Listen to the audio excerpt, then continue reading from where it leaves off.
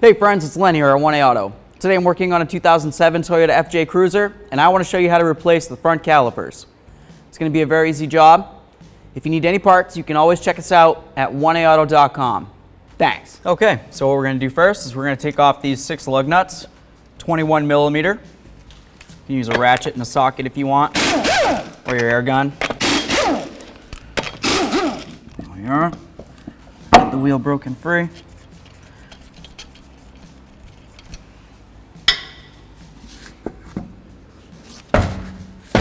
Drop this down, wheel it out of the way. Okay, so now we're just gonna try to push back the caliper a little bit. I'm just gonna go like this. Just try to push back these pistons best I can. This is just to release the pads from the rotor.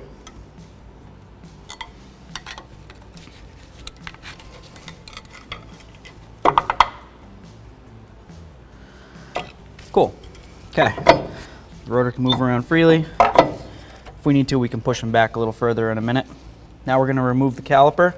One of the first things we need to do is take off this clip right here. Generally, cutters work pretty good for this to grab onto it. I'll grab some in a second here. Here we are. Now this line can move around. It's very important, so when you take your caliper off, it can move around a little bit. I'm going to use a 12 millimeter up here on this bolt. That's going to remove this bracket so it can move around. Get my socket off of there. There we are. Okay, the bracket can move around freely. I'm going to take these off right here. If it's easier and you wanted to, you could take off the outer tie rod end. I'm probably going to do that. That way there I can turn this and I can get to those bolts easier. Just grab some cutters. There we are. Just wiggle this around. If you have a new cotter pin, you don't have to worry about saving this one, but if you don't, you're gonna have to try to save it. We do have new ones, so I'm not super worried about it.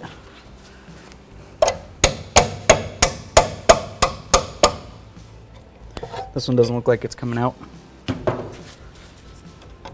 so I'm just gonna cut that off of there. Tie rod end nut is a 19 millimeter. There we are. Took that off of there. 19 millimeter. Just going to give the knuckle a couple bonks. I want to be careful not to damage the threads on the tie rod or hit the boot. Super important you don't break your boot open. If you do, you'll have to replace the outer tie rod end. All right. Around this way.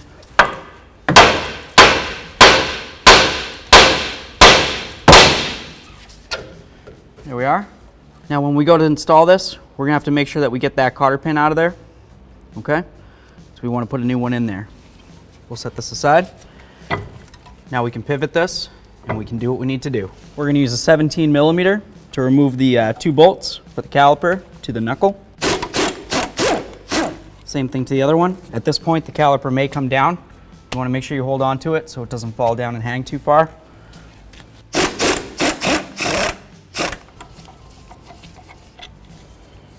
Bolt number 2, it's the same as the first. Set it aside with the other one. Now I want to hang the caliper, not by its flex hose, obviously. So just grab whatever you've got, coat hanger or something that everybody would have. There you are. We can remove our front rotor.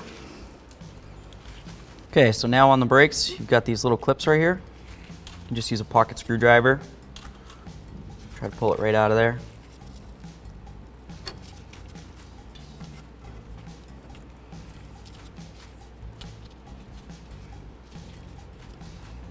The way that this one's situated, it's straight up against the bolt here. So that's pretty much what your clip's gonna look like. I'm just gonna squeeze this back in. When it's time to reinstall it, I'll show you at that point. Get the other one out. Right along the back side here.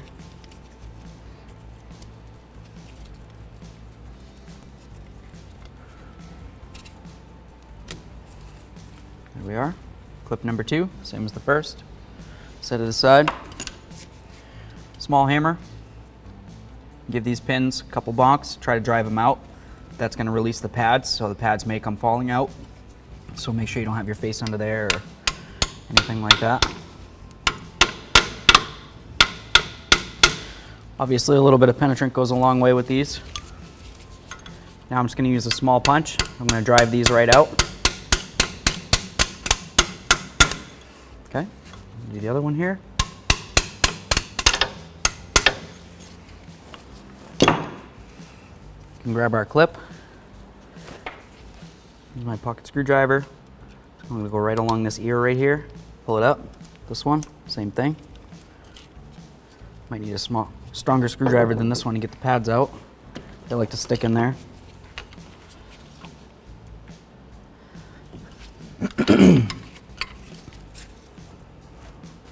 Okay, it's definitely in there pretty good. Just drive these pins the rest of the way out here.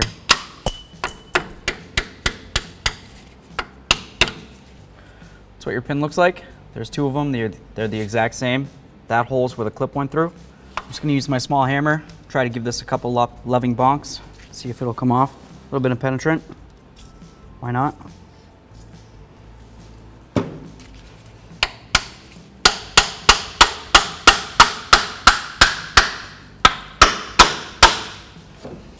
Okay.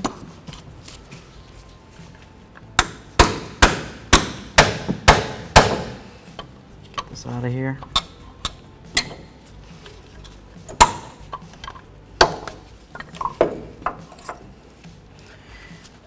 That's what your brake pad looks like.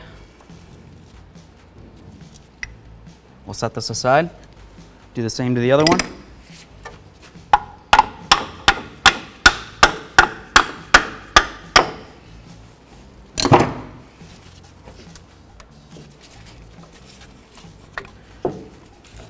Brake pad number 2. Let me get this off of here.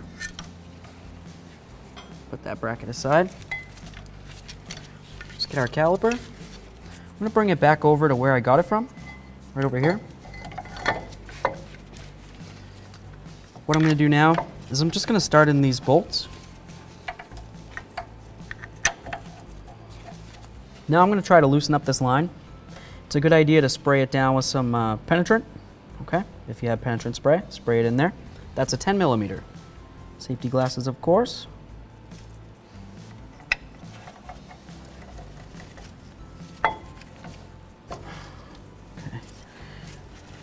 Sometimes the line might want to spin with it. You just got to try to take your time and try to break it free, okay? You don't want your line twisting. You can twist the line and you'll break it or crimp it. Both of those would be very bad. Now that we have the line nice and loose, I'm just going to bring it back to the snugged point where it's not leaking out. We're going to take off these. We'll hang this again. We're going to grab our new caliper and new pads, put them on here, and then we'll put the line in. So we're going to pinch off our flex hose. Just use some hose clamp pliers. These are gentle on the flex hose, but they'll stop the fluid from running out. Now that we have that on there, we're going to re-loosen this. There will be some fluid that comes out, so make sure you're wearing eye protection, hand protection, and of course have a collection bucket of some sort to collect your fluid. I'm just using a 10 millimeter still. Get this line off of here.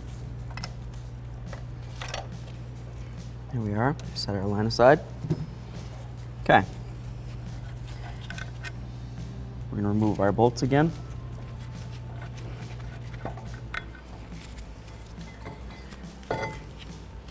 There's our left front caliper.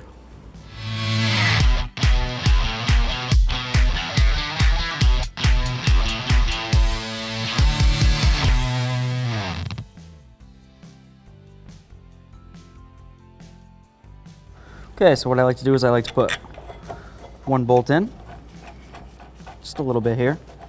That just holds the caliper from falling down.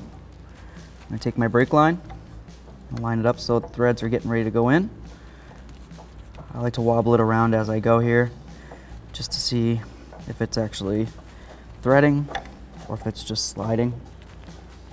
Skipping a little bit. Okay, put a little light on the situation up here, and now we get it started in.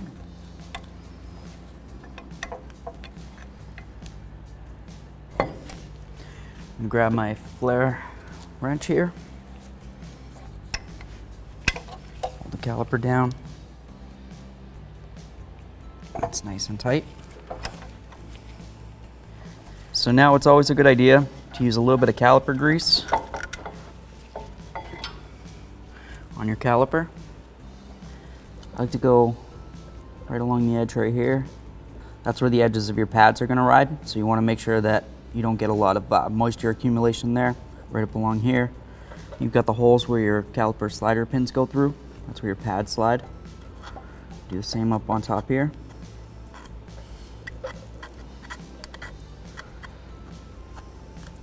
Here we are. Just get up on those holes. Just grab a little bit more. Okay. Now we're just going to do along the pistons.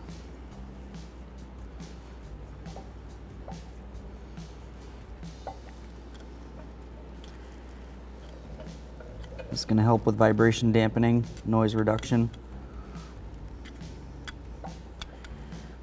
There we are. Cool. Carefully put it back over. Grab your mounting bolts.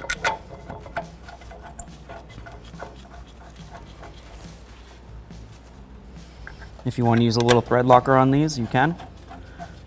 It's your prerogative. For the purpose of this video, I'm not going to worry about it. We're just going to turn these all the way in, and then we'll torque them down. So now we're going to torque down these two bolts to 91 foot-pounds using a 17 millimeter. Just going to turn that.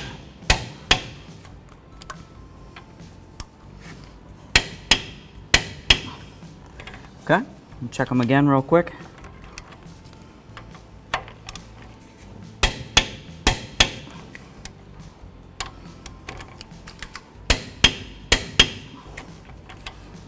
Okay, torqued, tight. We can move along. We've got our pads, got our little wear indicator. Wear indicator goes on the inside. So I'm just going to slide this right in here, just like that. Do the outer pad, no wear indicator.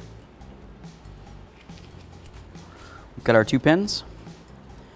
We've got a clip that goes across, and we've got the 2 clips that hold the pins in at the end.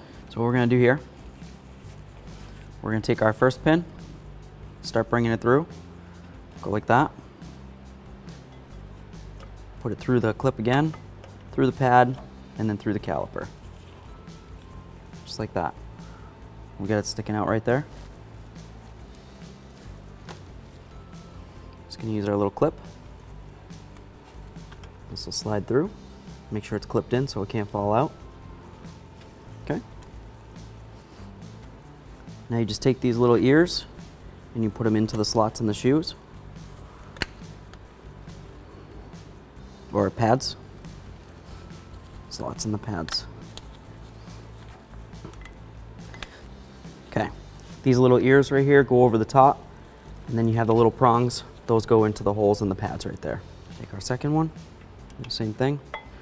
This one's a little easier because we don't have a clip.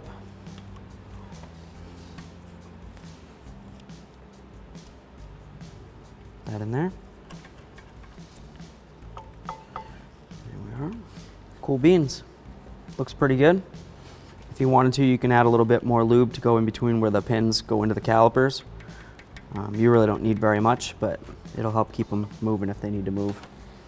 So there's that. Get this out of here. Can set our bracket back up.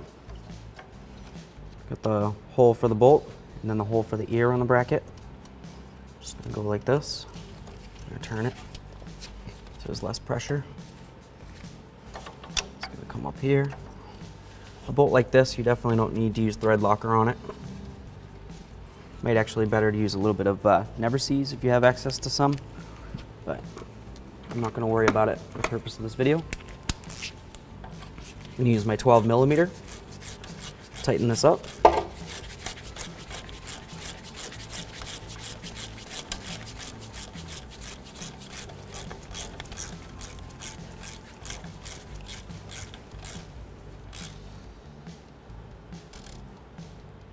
Okay, there's that.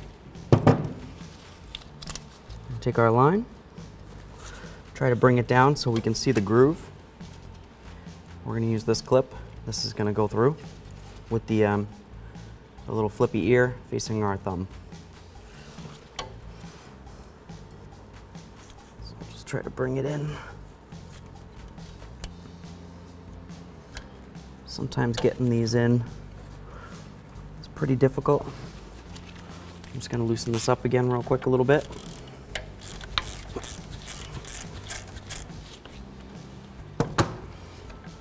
Maybe that'll let us get some more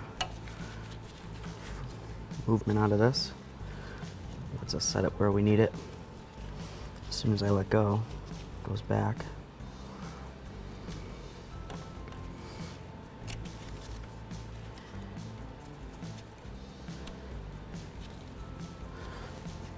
Okay, now I'm just going to bonk that in.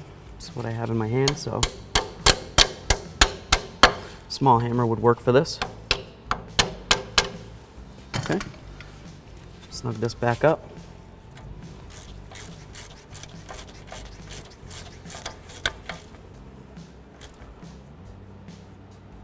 Tight. Okay, tight, tight, all that's tight. Okay, we've got this right here. When we took it apart, we had to break the cotter pin. So I'm just gonna need to drill that out real quick. So I'll do that.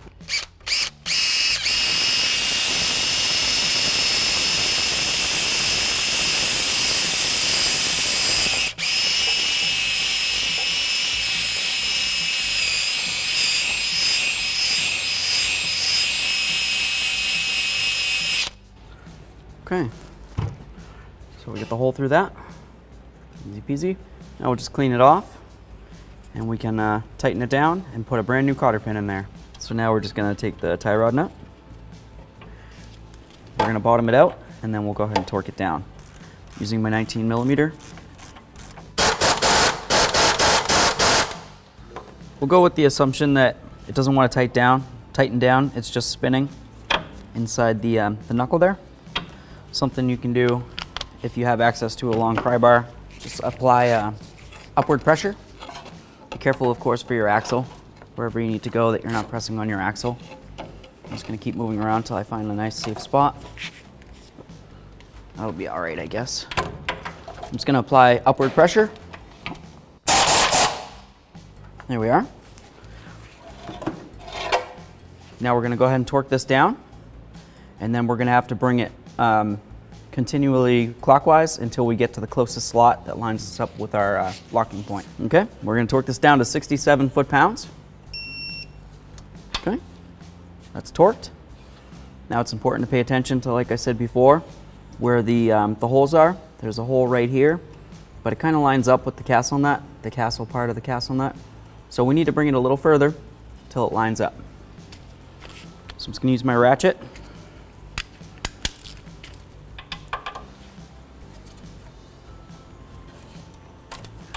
I'm going to go as far as I feel like I need to here. A little bit more.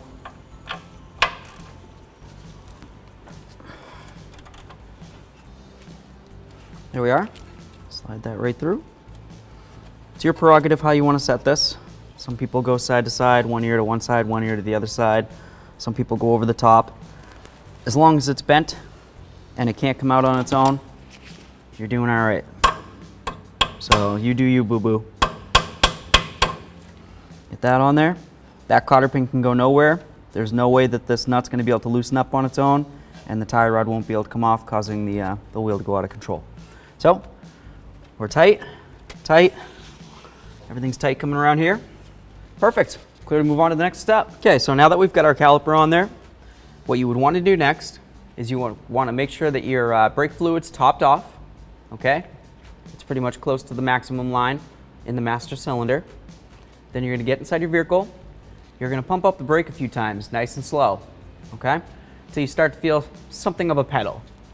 Once you start feeling something of a pedal, you would want to come back underneath. And you're going to gravity bleed your system. So you would just take your 8mm wrench, open up this bleeder screw, Wait till you see fluid coming out. This is called gravity bleeding because it's just using gravity to draw fluid out. Once you've got a pretty good trickle of fluid, you would just take your 8mm, snug it up, and then you would want to continue with a manual bleed of your system. We have videos on that. We also offer a self-bleeding kit that you can get at 1aauto.com. So, assuming that you get it all done, you got it all bled out, it's nice and good. Make sure that your fluid's topped off, then take it for a road test. Easy peasy. Nice and easy. Let's get that on there. There we are, we got a few good threads. We can let go now. Grab the other 5 lug nuts. We'll bottom them out, then we'll bring it down and torque it up. So we're gonna take our 21mm socket. We're gonna torque down our 6 lug nuts, okay? You're gonna try to make like a star or a snowflake pattern, basically crisscross, okay? You don't wanna go around in a circle.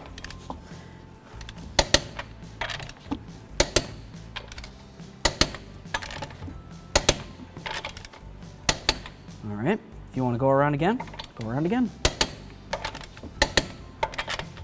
85 foot-pounds.